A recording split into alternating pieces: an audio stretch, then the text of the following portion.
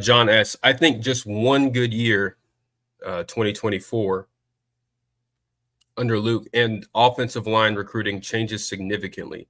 What say you?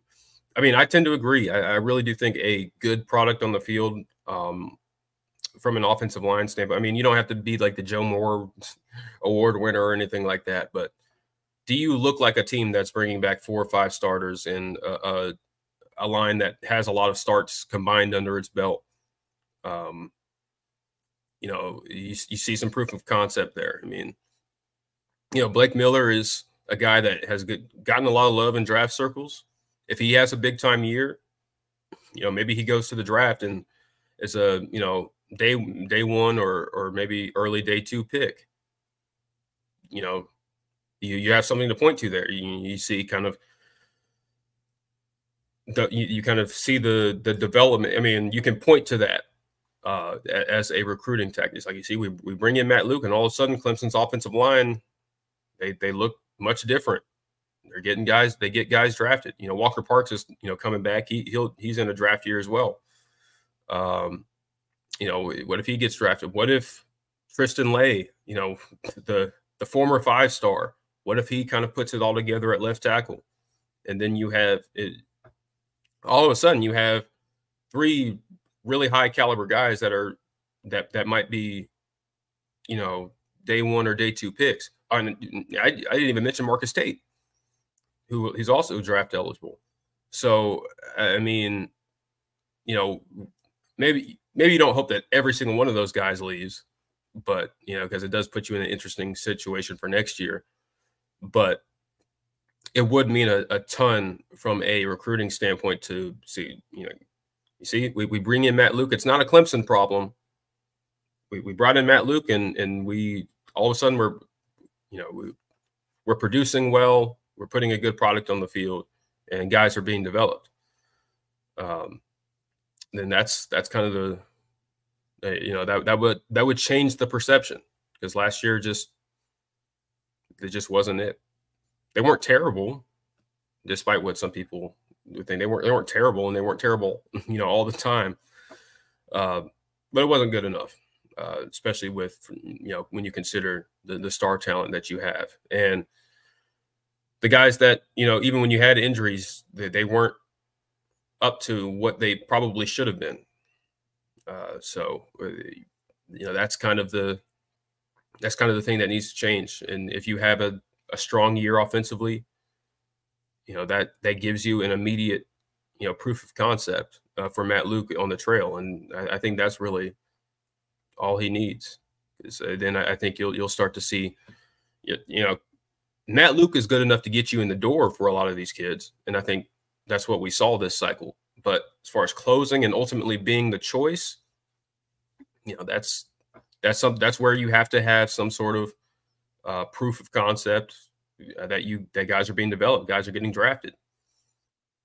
And if you do that this year, you have an opportunity to have a really strong data point, really strong early data point. Joel says Clemson's offensive line will overachieve if they stay healthy. Yeah, I mean, and I don't even know if it's overachieve, because I do think that, you know, these players were, I mean, especially in your starting 5, these were guys that were highly recruited. We'll kind of see how the battle at center ultimately plays out, but these are guys that were all highly recruited. You know, Tristan Lay, former 5-star, Marcus Tate, former top 100 kid. You know, whether it's Ryan Linthicum or Harris Sewell, they were both highly sought after out of high school, both blue chip prospects. Walker Parks, I think he might be the lowest from a high school ranking of anybody on the list, but he was still a 4-star. Blake Miller, another top 100 kid. I mean, and not just that they are, and it's not even just their star ranking. They've played a lot of football. I mean, 4 out of the 5 guys I mentioned. So it's about, you know, playing up to that ability, and that's why you bring in a guy like Matt Luke, because you weren't getting that, unfortunately. out of Thomas Austin. So that you bring in a guy that's done it at a high level at multiple programs and at a national championship program. I'll judge the offensive line in game one. Won't be hypercritical even if it's a loss, but if they show improvement and especially sync to Riley's game strategy, they'll get my kudos. Yeah, I mean, it really is. I mean, it really is about the process for sure. And whether or not they're doing the right things in that game. Like sometimes, like if you lose a rep because Georgia, the guys just flat out better. I mean, okay, that's you live with that. But if you're losing reps because of bad hand placement, you're losing reps because you're jumping, you're jumping early, getting false starts, you're not playing with proper technique or leverage, like stuff like that. Then that's kind of a concern. But if you're losing a rep because you lost a rep, like okay, and that's just going to happen. That's football, and that's especially in the trenches. That's you're going to get beat sometimes. But it really is about if they are doing the right things. Jeremiah says the offense we ran under Elliott and Scott and Morris, it really matters not good offensive line play with the way they tempo and ran motions. I mean, yeah, absolutely. I mean, tempo was a big thing. They did a lot. What Clemson did really well was recruit guys on the offensive line that could get out and run. They weren't overly physical. Like they weren't big players, but they were athletic. They could get out and pull. They could get out and block on the edge, on screens, and kind of also get to the second level quickly. Like that was kind of the thing. It was a very finesse type of offensive line. Like they were not a overly physical, just move like full of a bunch of movers. You had guys here or there, but you were not built to overwhelm a team physically from an offensive line standpoint. They did a good job of scheming to that. It was a very finesse style of offense, but it worked. I mean, it helped you when you have a quarterback. I mean, when you have the Taj Boyds and Sean Watson and Trevor Lawrence's, I mean, that certainly helps. And you also have the receivers that can get open quickly. That's kind of the recipe for success. And you also had, I mean, you had really good running back play at multiple points. It was a very complete offense. And so, you didn't need the offensive line that was going to just bully teams for 4 quarters, because teams were scared of trying to, teams that tried to overwhelm you from an offensive line, from a numbers and offensive line standpoint. Clemson would make you pay. It's like, okay, you want to load the box? Okay, just throw a screen over to Artavis Scott or Sammy Watkins or name your Clemson receiver, Amari Rogers. You're gonna leave your corners on an island to send more guys. Okay, jump ball to T. Higgins, jump ball to Mike Williams.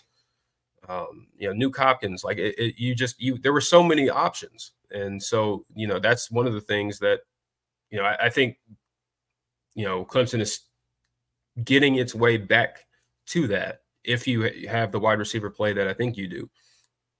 But also, I think you have, the makeup of your offensive line is closer to that of you have guys that can move guys off of the ball. You have some really physical players on your offensive line. I mean, Walker Parks he's psychotic, honestly. I mean, a healthy Walker Parks he's a mover, man. Blake Miller in the run game, especially, he's a mover. Marcus Tate, he can move guys off the ball. You have guys that can do that, and you're seeing what Clemson is trying to shift to from a recruiting standpoint to fit more of that mold as well. So, I mean, I think eventually you'll get to that point where you have the offensive line to be more of a line of scrimmage team, because you've been that for so long on the defensive side of the ball, but you never did it for the offensive because you didn't really have to. But now you have to. Jay says, do you think Thomas Austin was doing a lot of the shuffling on the offensive line? And do you think Luke will do the same? I think there was a degree of last year of just There was shuffling, but it felt like it was kind of out of necessity because you just weren't getting the level of play that you needed to, and you just guys were not you. And the problem was is week to week, guys weren't being consistent. Like because at different points last year, you throw in one guy and he plays pretty well one week, and then the next week he's unplayable. I mean, when Walker Park, like for example, when Walker Parks went down, I mean, you kind of went through that revolving door. You had Mitchell Mays thrown out there, and Trent Howard, and Harris Sewell at times, and you never really got consistent play from week to week from really any of them. So it was like, okay, you felt like you found the answer one week, and then the next week they're getting ragdolled by Wake Forest 3-man front, and you're just like, okay, well now what do I do? I mean, I kind of, I felt for Thomas Austin at times last year, but also, it's your job to have these guys ready, and especially these guys that have been in the program for multiple years are coming in and just giving you bad football. Like that's concerning. Left tackle is another example. One week Tristan Lay was the guy, and he was playing well, and the next week is like he's not playing well. You got to throw in Colin Sadler, and then he plays well, but then okay, maybe Colin Sadler's the guy, and then you give him the majority of the snaps, and then he doesn't play well, and so the consistency wasn't there, obviously. So I mean, I don't think Matt Luke will do the same.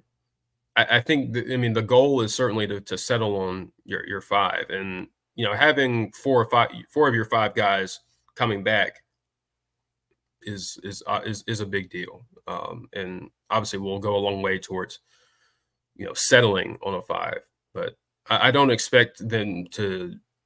I don't necessarily expect to do a lot of shuffling, throughout the season, because obviously if you're doing that, then things aren't going very well. But we'll see. We'll see how things happen early in the season. Georgia will certainly tell us a lot, but the App State, I think, will be kind of all right.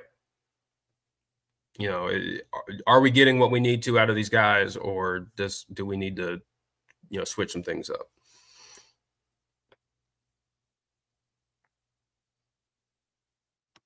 Jeremiah says, I think Luke is going to have a true 5, and you still got Sadler and Sewell who can go as well. Absolutely.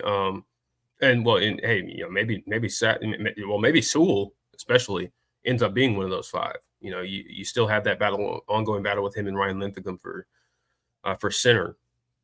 Maybe it's him, and maybe he is the 5, and then you have Ryan Linthicum as a backup.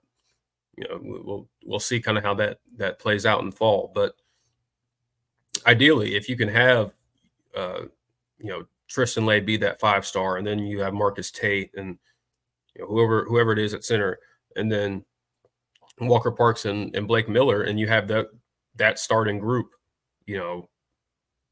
throughout at least most of the year, because injuries do happen, but hopefully the injury fairies like smile on you, and you get more continuity from that standpoint week to week. Then we could be talking about this group a lot differently than we have been.